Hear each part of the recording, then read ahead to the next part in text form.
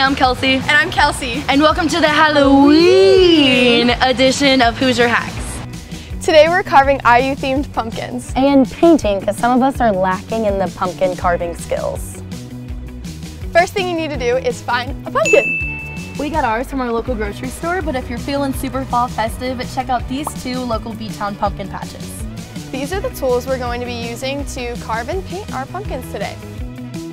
Head to IU's webpage full of pumpkin carving templates, pick your favorite, and then print it out. I'm gonna paint sample gates. And I'm going to be carving the IU trident.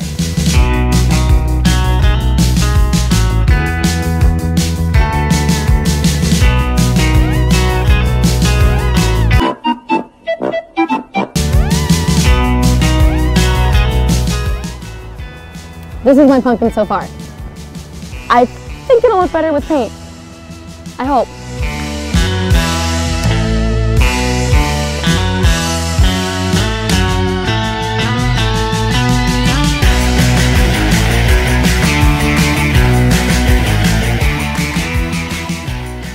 So I've got some pumpkin jokes I've been waiting to let the world hear. Alright, let's go. Why do pumpkins sit on people's porches?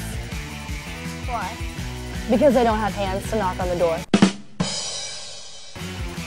Okay, I have another one for you. Alright, let's do it. When is an orange not an orange? When? When it's a pumpkin.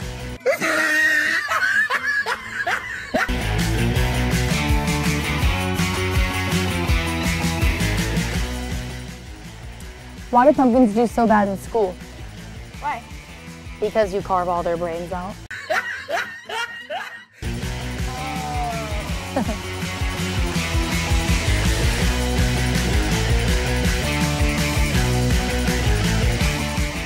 So I painted my sample gates. And I carved my IU logo. These are some real pieces of work.